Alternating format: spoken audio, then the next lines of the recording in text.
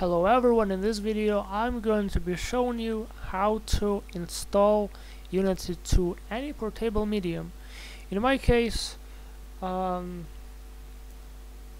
going to be a micro SD card, but you can also use USB drive or like portable hard drive disk or any other or any kind of those things. So what you have to do, you have to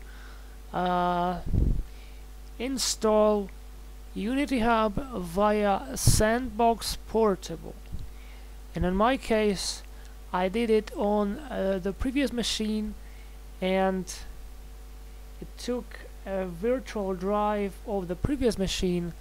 It took a real drive of previous machine and duplicated it and assigned it letter F. It was secondary drive of the previous machine. Here I have drive letter L, so what you have to do, I have to replace it with L here. And I have here Unity Hub installed into this folder.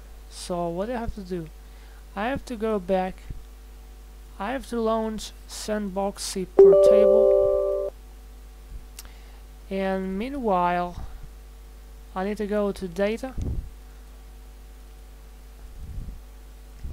and launch Unity Hub, and it should tell me that I have a license not activated, and I have to complete the process of reactivation, and afterwards I will be able to use Unity without installation on any other machine besides my computer. Yeah, that's right. So what I have to do, I have to go like manual activation, save license request, now activate new license, Unity personal,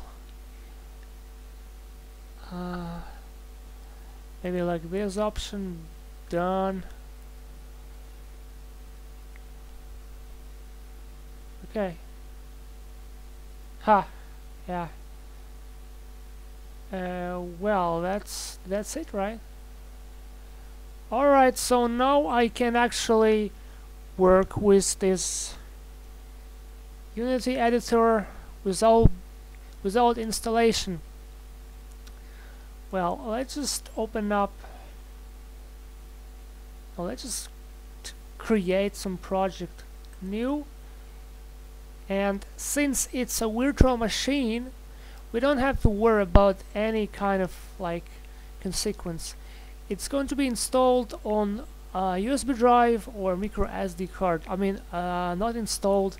The folder of the project will be created on our portable medium.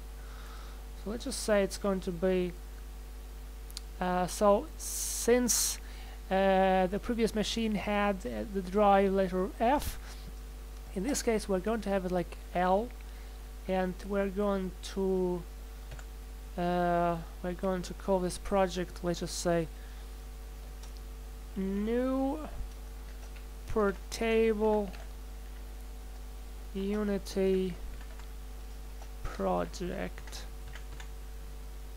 Boom. And we should have our editor